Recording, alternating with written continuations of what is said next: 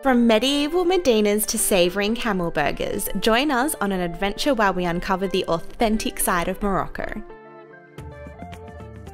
On this trip, we go on a journey through 3 of the most authentic cities in Morocco: Fez, Meknes and Casablanca.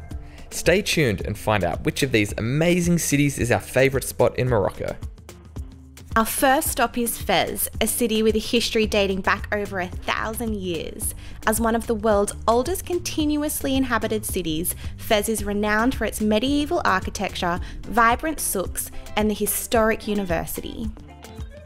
Next, we'll explore Meknes, a city with a rich history as it was once the capital of Morocco during the 17th century. This city certainly isn't putting on a show for tourists, and it is nearby the incredibly impressive ruins of Volubilis. And for our final spot, we move on from northern Morocco into the bustling city of Casablanca. This coastal city is home to the absolutely insane Hassan II Mosque, which is the 3rd largest mosque in the world. Fez is known as the most historic city in Morocco, and we found that everything here was the oldest and the biggest. We felt like this really gave us a glimpse into the country's rich heritage and culture. We stayed in the beautiful Riad Yacout in Fez. A riad is a traditional Moroccan house with a central courtyard, usually with a lavish garden and fountain.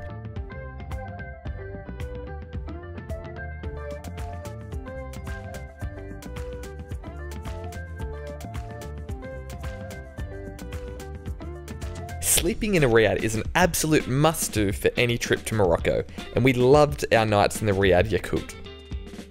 After a relaxing afternoon in the Riad pool, we ventured out for a group dinner inside the Medina.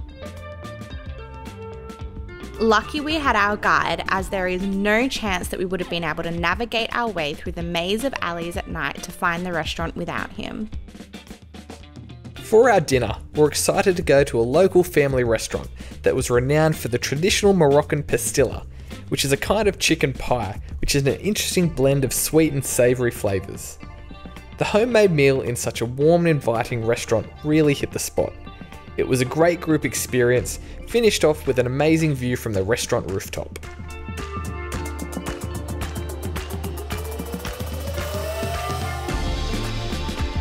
So we've just come to Borj Sud, which is a military fortress on one side of the city, which gives us this amazing viewpoint all over the city, so you can see the age of the city and the different stages that it's been built. It's just phenomenal. You can see about a quarter of it is taken up by the royal palace as well. Fez has a rich tradition of producing intricate pottery and ceramics that are highly sought after by both locals and tourists. The pottery of Fez is characterised by its detailed designs, vibrant colours, and the use of traditional techniques that have been passed down through generations. So while we're in the city, we had to stop by an artisan workshop called the Mosaique at Poterie de Fes. This place has their tours down to a science, and we had such a great hour here going through their pottery facility.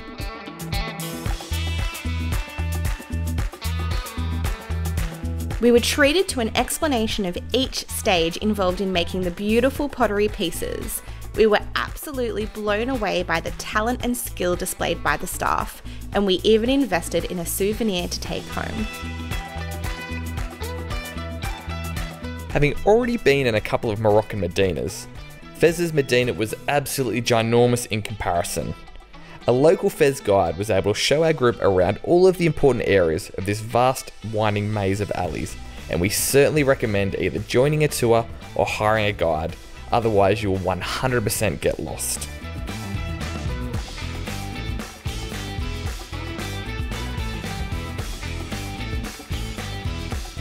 During our walk through the Medina, we stopped at the Attarine Madrasa. This spot is a stunning 14th century religious school, known for being a prime example of Islamic architectural artistry. It was incredibly serene to spend a few moments soaking in the beauty of this school's courtyard.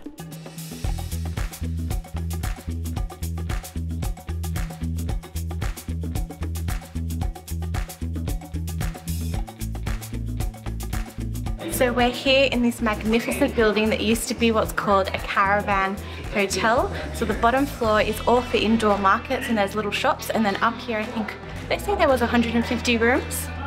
It's beautiful. There's all this ornate wooden carving and columns. A bit puffed from going up 2 flights of stairs, but it's so worth a visit. One of the most common and iconic images of Fez is the Chouara Tannery, which is located in the oldest quarter of the Medina. Here the hides of cows, sheep, goats and camels are processed by first soaking in a series of white liquids, made from various mixtures of cow urine, pigeon feces, quicklime, salt and water, in order to clean and soften the tough skins. After a couple of days in this liquid, they are then soaked in the dyeing solutions, which use natural colorants such as poppy for red, indigo for blue, and henna for orange. After the dyeing, they are dried under the sun, with the resulting leather then sold to craftsmen who use it to produce Morocco's famed leather goods. Wanting to see as much craft as possible while in Fez, we had a quick pop into a silk shop where they were weaving aloe vera scarves, and the end result was just beautiful. It was fascinating to see the artists in action. For our second dinner in Fez, we decided to venture out on our own, and after a little bit of TripAdvisor research, we landed on Fondouk Bazaar, which had a super cool upper floor balcony and great food.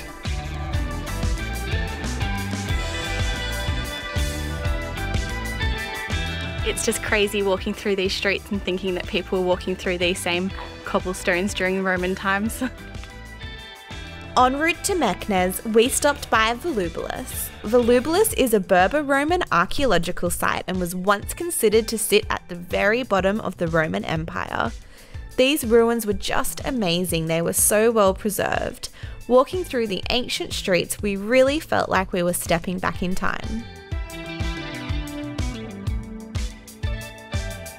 Our next city stop was Meknes. Meknes is an incredibly authentic city renowned for its well-preserved historical sites, such as the Bob Mansour Gate, serving as a reminder of its imperial past as former capital of Morocco. We found this city to be an absolute culture shock, and we loved winding through the alleys of the Medina on our hunt for a bite to eat. As usual, Grace used me as the sacrificial lamb when trying the street food. Lucky for me, it was all nice. Here in the Medina, I got to try prickly pears, fresh bread, and fried sardines, which surprisingly were my absolute highlight.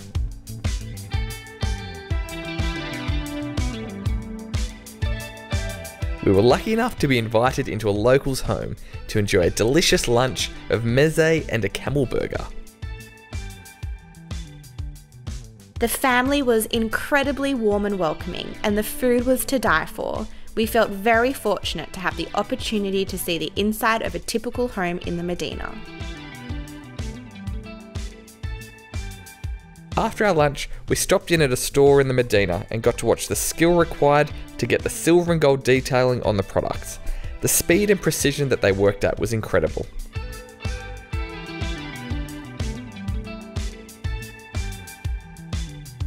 Welcome to Casablanca. Here's looking at you, kid. I haven't seen the Casablanca movie, so that seen the reference goes movie, right over my head. If you know, you know. We're here on, I think the sign said the Arabian League Park. We're surrounded by a sea of palm trees. It's such a beautiful place to catch some shade. It's like 40 degrees, 30, 35 degrees out. And we're right next to the Casablanca Sacré, which is beautiful. We're gonna go for a little walk around town, so we'll bring you along with us. The Casablanca Cathedral is a stunning landmark in the heart of Casablanca. Built during the French colonial period in the early 20th century, this neo-Gothic church was super unique and definitely worth stopping by.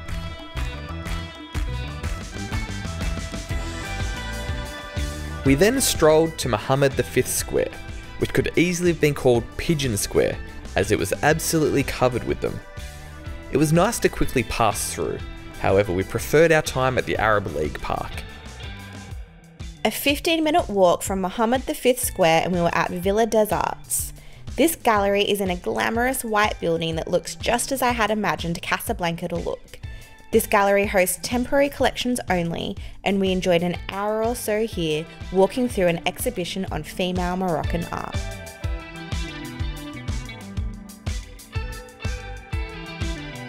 We're here at Hassan II Mosque, built by King Hassan II. It's a bit of a really smoggy or foggy morning, so we can't see it super well yet, but it's the 7th largest mosque in the world, and it's the largest functioning mosque in Africa. So we're excited to go inside soon. It's hard to describe how large this mosque actually is. During the holiest days, up to 25,000 people gather inside and outside to pray. We felt so lucky to be able to walk through this amazing religious building, and it was such a special experience. We loved our time exploring 3 of the most authentic cities in Morocco. This holiday was such a big culture shock, but in the best way possible. The Hassan II Mosque in Casablanca was absolutely incredible, and the rich and unique history of Meknes was fascinating. However, we have to say that the city of Fez was without a doubt our favourite spot in Morocco so far. There is still so much of this beautiful country left to explore, and we can't wait to come back. Please help us reach more audiences by hitting that like button, and subscribe to follow along on our new adventures. Thanks for watching.